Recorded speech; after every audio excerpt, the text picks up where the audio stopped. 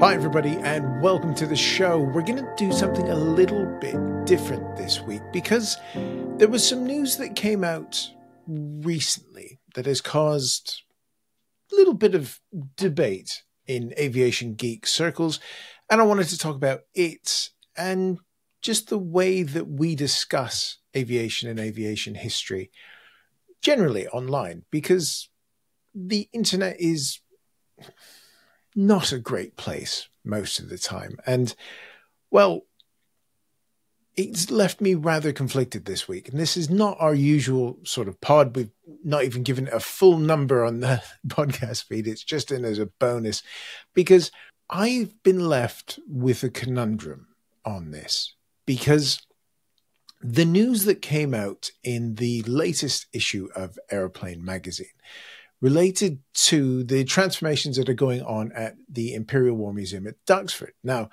Duxford is warbird mecca for just about everybody who's into that sort of thing. And it's a place that's in one ways stuck in time, which is good, and in other ways does need to move forward. It's a wonderful place to visit, and it is great to just see the remarkable collection there, the operators that are there as well. And it's got a special place in my heart. First time I went was 1988, and I just adore the place. Now, the news was around the transformation of airspace, which is the big hangar that is basically the first thing you see when you walk in or you're driving past on the motorway. And the story that was put out in Aeroplane magazine was that it was going to be transformed into a Cold War exhibition, and that a number of classic aircraft were going to be moving out, including the Short Sunderland, along with the Avro York and a few others as well. Now, I did what most people do when they hear news of the like of that, and took to the Twitters and immediately said, this is a terrible thing. And shouldn't we all be shocked that Duxford would be doing such a thing? Now, on this podcast, I've interviewed a number of prominent aviation museum people. We're sponsored by the fantastic Pima Air and Space Museum out in Tucson, Arizona. And in chatting with Scott and Andy and the team out there, there are many things that they would like to do but can't. And they have far more space out there than, say, Duxford does. Now, when it comes to checking on these things, my mistake was not to put a call in and say, is this right? And I did eventually, and spoke to someone at the Imperial War Museum who told me that the story is not accurate as far as their understanding went. The next day, there was a change.org petition started, and I responded to the message that was shared on Facebook saying that I understand the Aeroplane article was incorrect.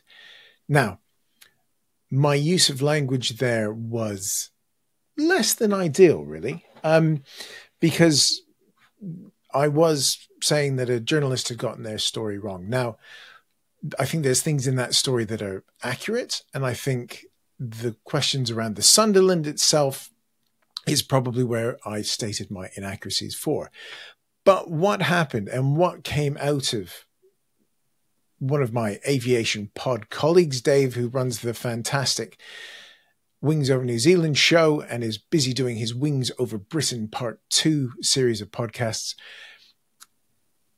he just shared a change.org, and it all sort of kicked off underneath then. And last night, so I'm recording this on Tuesday, and as I was getting ready to head out for football, I was contacted publicly on that thread and was stated that I was impinging journalistic virtues and other things that weren't particularly nice. And luckily I was able to go have a run around and blow off a bit of steam and sleep on it. But my initial reaction to that was, why do I subscribe to Aeroplane magazine anymore? And Flypast for that matter. And we're going to get onto those in a second.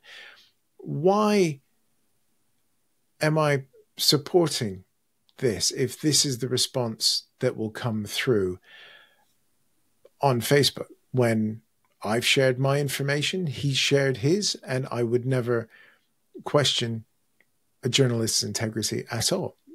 We need more of them, and they do a great job. So I haven't cancelled my Aeroplane subscription for a number of reasons. One, they've been silly enough to have me write for them twice. So there is that. My first ever paid writing gig was in Aeroplane, and Ben Dunnell, the editor, very kindly put it on the cover. It was a Typhoon article, and I gave all my copies away. I bought a few, and of course now I can't get any more for that. So my digital subscription's just about all there is for that one. I then interviewed the fantastic team at Typhoon Legacy, who are restoring JP843 out in BC. Spoke to Ian for a workshop article they did there. Definitely go check out what Typhoon Legacy is doing. And again, I was wondering, I've been annoyed by somebody at Aeroplane. Maybe I should just up sticks to this, because why do I still read these magazines? Well, in the case of Flypast and Aeroplane, I've been reading these magazines since I was 6, 7, 8. We used to get them in Canada like 3 months late, like crazy times. So I had shelves of them. I used to keep them all. If for some reason my dad had bought me a duplicate, it was great because I could cut the pictures out and make collages and things. And nostalgia plays a part. The fact that they've been giving me money for articles I've written is also nice. Well, Aeroplane has, Flypast hasn't yet. But they get a lot of stick, and it's uncalled for. There's silly people out there saying that they recycle stories and things like that. It's not true. Personally, I think it's interesting that Ben seems to be writing a lot of the articles in Aeroplane. He's flexing his muscles on there, which is great. But you know, guests I've had on the show, Matt Willis, regular writer for them. You know, James Kitely, who hasn't been on yet, but we will do. We're going to talk about flying boats and walruses and things like that eventually, once we can get all our ducks in a row. It's just written a fantastic database in the latest issue about the caribou. So should I fall out with someone online? How should that affect me? Now, the falling out bit is mainly where this rambling conversation comes to, because debate is pretty toxic everywhere at the moment. We're in an election year in 2 countries. People have a lot of going on. But when it comes to people's passions and hobbies, the Avgeek community is one that turns nasty pretty quickly when we're all kind of in it for the same thing. To be fair, look at some of the comments on the videos I've done. The B58 one has hundreds of comments. And to be fair, I have to own up, and I apologize for this. I can bite myself. We all do it. I'm trying not to.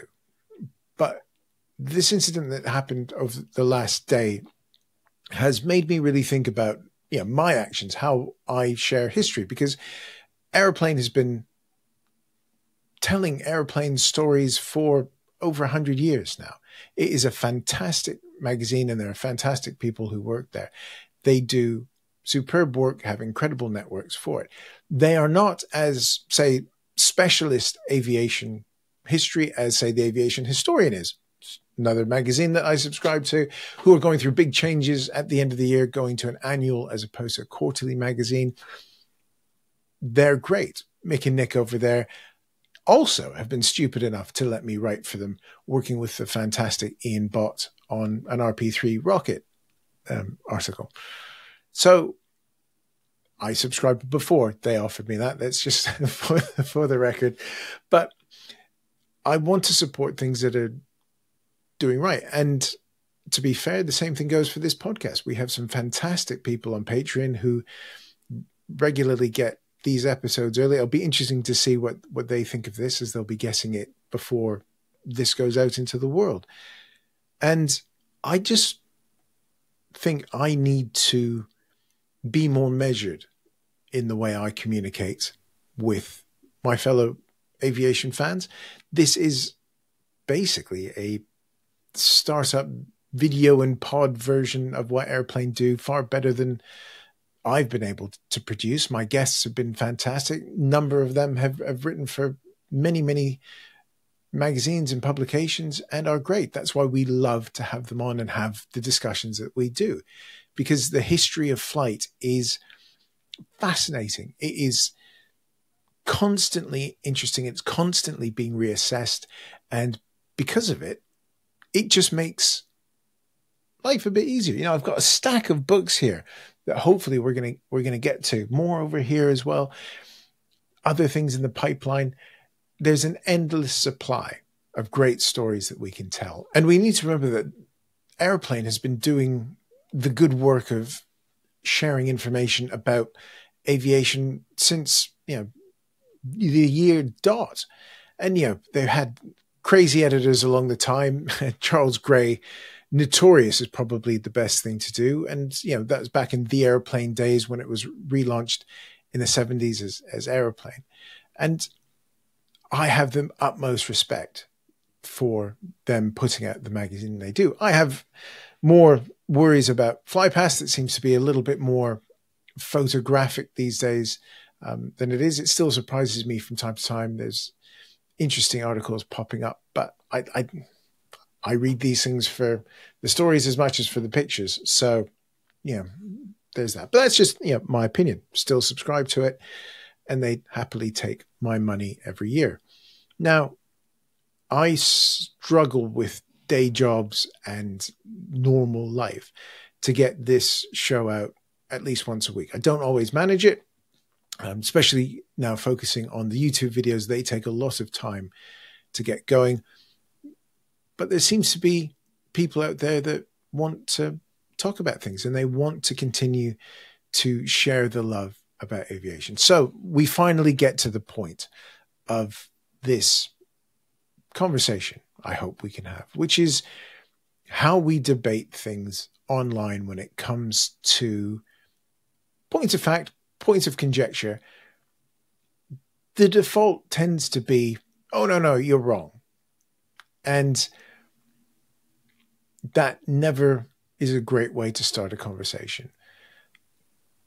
Think about the effort that has gone into a piece of work. And, you know, there is a lot of bad history out there. And there's a lot of bad history that gets incredible traction on the internet because people have found out how to make it bite-sized and condense it to a way that is snappy. And the tropes continue to go out. And we have to fight against that. We need to call it out.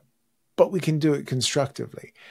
If there's mistakes in the things I've done, yeah, I remember YouTube comments for a show I did with Woody on World War II TV when I said 1940 instead of 1944, and I was taken to task for getting my years wrong.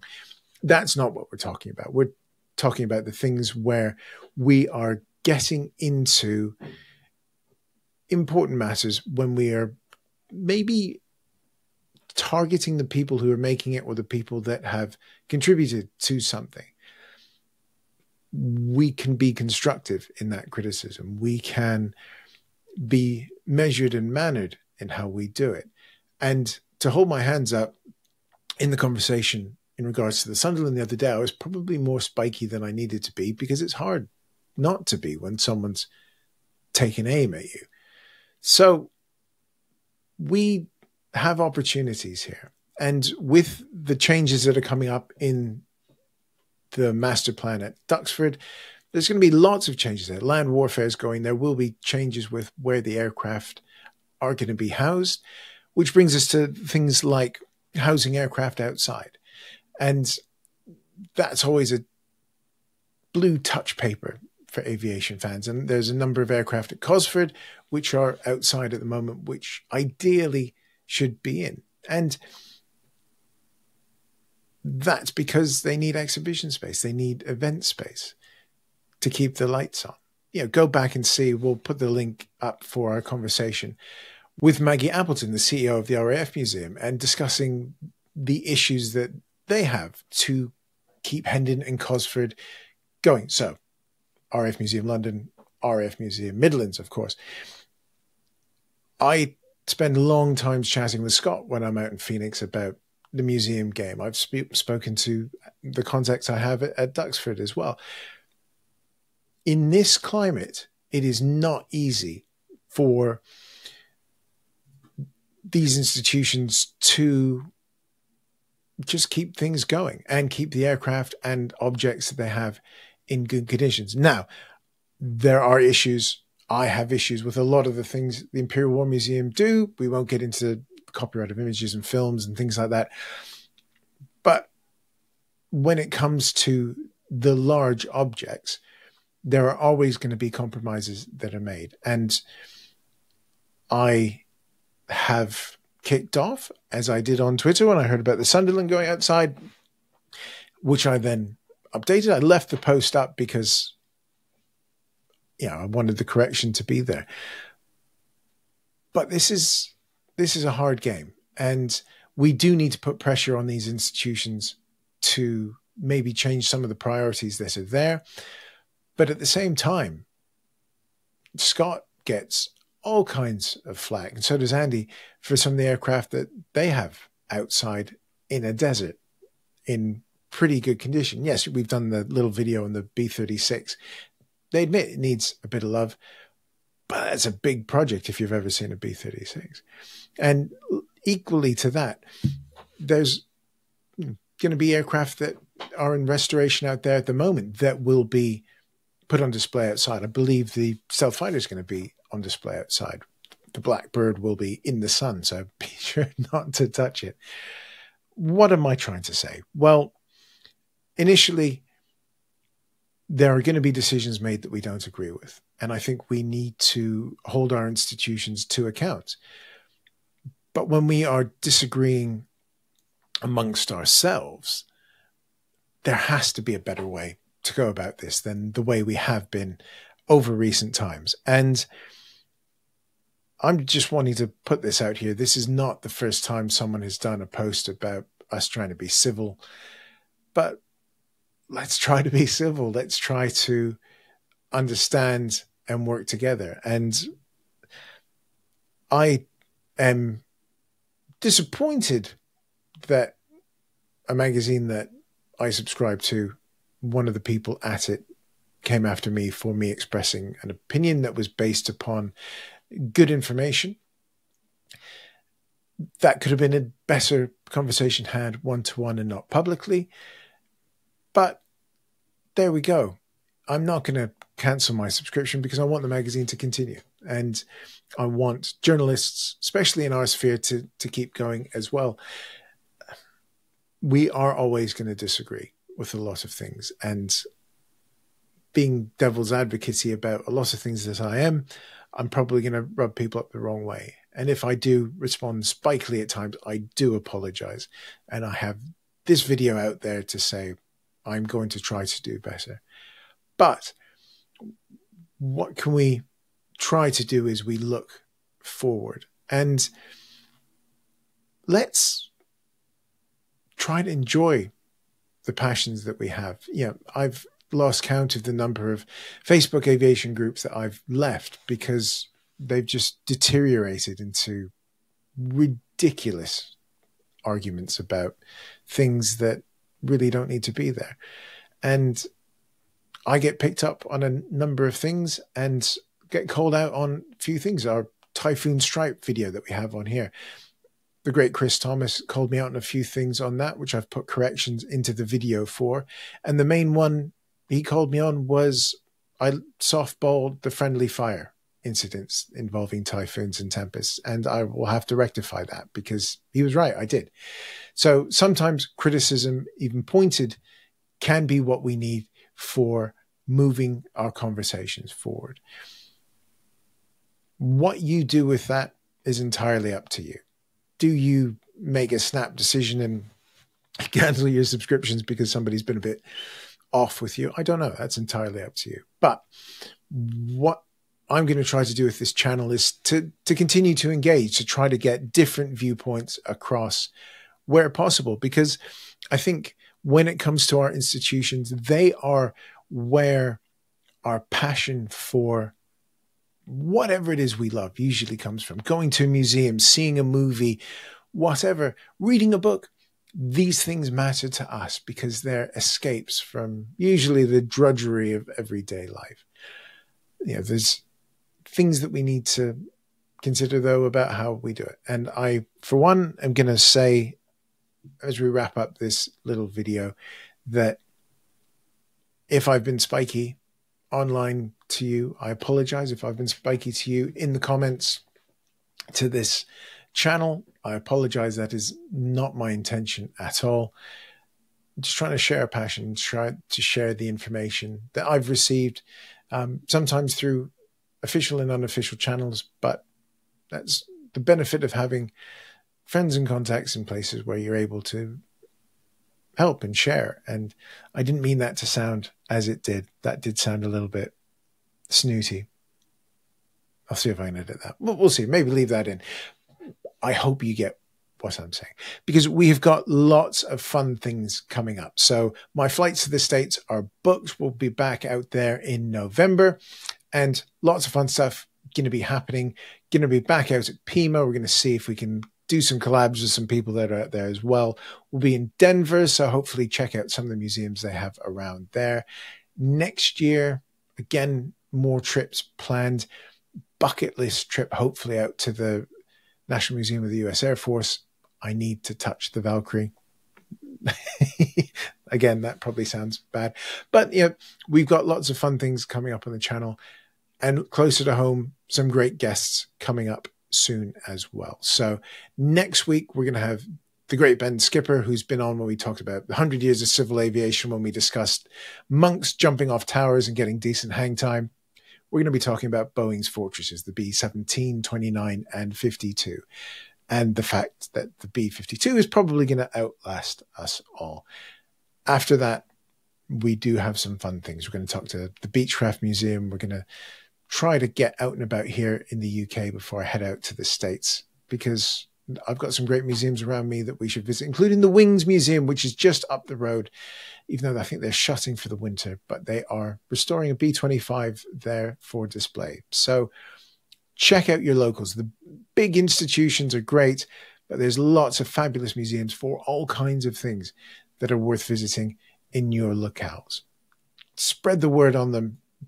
Shout out to Stowe Murray's as well, who will be continuing to fight to stay open. Do check out, I'll put the link to the videos we've done with them up there as well. So I hope this little rant, it's not really a rant, ramble is probably a better word, wasn't too much of a departure for everybody. I do not expect there to be much traction and views on this one, but it was a weird situation over the last few days when the Duxford Sunderland business kicked off. And I just wanted to try and say that I, for one, am going to try to do better. I'm going to try to do better. It sounds terrible, but you know what I mean. We can all try to do our best and push our shared passions forward in a way that benefits everybody. So that's my pledge.